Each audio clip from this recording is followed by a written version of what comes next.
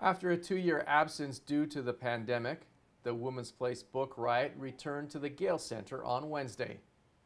Judging by the crowd on hand, the iconic fundraiser has been missed. The energy in this room is so fun. Everybody's so happy to return. Our volunteers are happy to be back in action, and us as staff at Women's Place are so pleased that the community is lending their support once again for the 43rd Book Riot event. Having a bit of an absence with this event, did you have a sense of how the community would respond? I know it's early here on day one.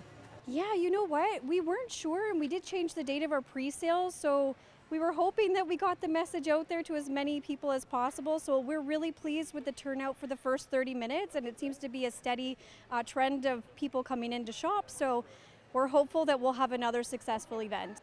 I understand the city stepped up again in terms of the facility.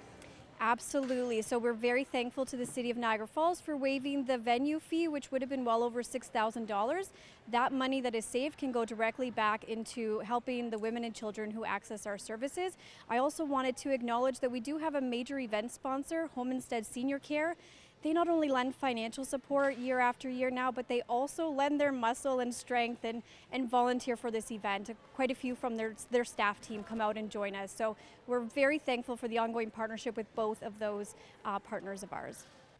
Melissa Pattison has once again gone above and beyond in terms of her dedication to Women's Place.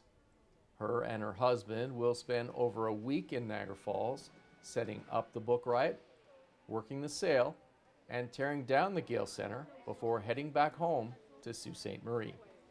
We've been helping set up tables, unload books, and doing garbage, just about anything. I also have 3 sisters, 2 of whom help out at the sale regularly as well, so it's become somewhat of a family affair for us. So this is a chance to see your mom, but it's also a commitment to a cause as well. Is there anything specifically that touches you about the sale or Women's Place? Do you know what?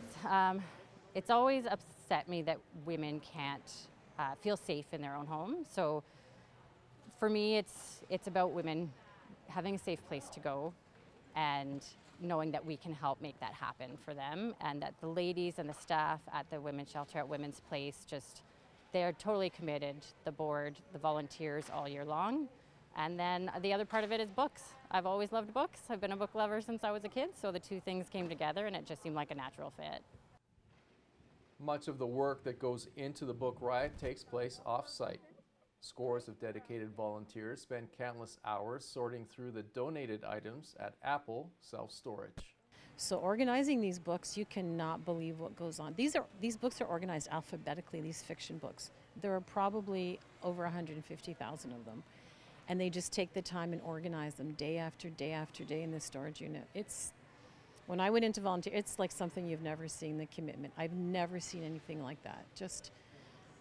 These people are older, like a lot of the volunteers are in their 60s and 70s and sitting on a floor in a storage unit sorting books, making sure they're clean and making sure they're, if they're vintage books, if they've got inscriptions, just making sure when people donate even, are you sure this is, do you want to donate these books? Some of these books look like they're heirlooms, they're, just all of that, right?